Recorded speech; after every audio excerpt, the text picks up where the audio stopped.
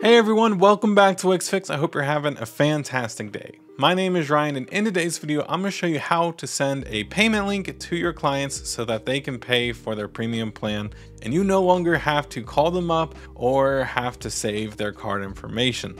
Let's go ahead and get started. So here I have a brand new website, and maybe it's time to upgrade it for the client, or maybe I'm in charge of their website and they need to renew. Let's just go with the upgrade route. It's going to be the same exact way for the renewal, but what we're going to do is go to upgrade now, and this is going to link us to the plan page. Now you can just choose whichever one makes the most sense for you, but in this case, let's choose the basic one. And now you can choose if you want to do monthly, yearly, 2 years, 3 years, whichever one you want to do.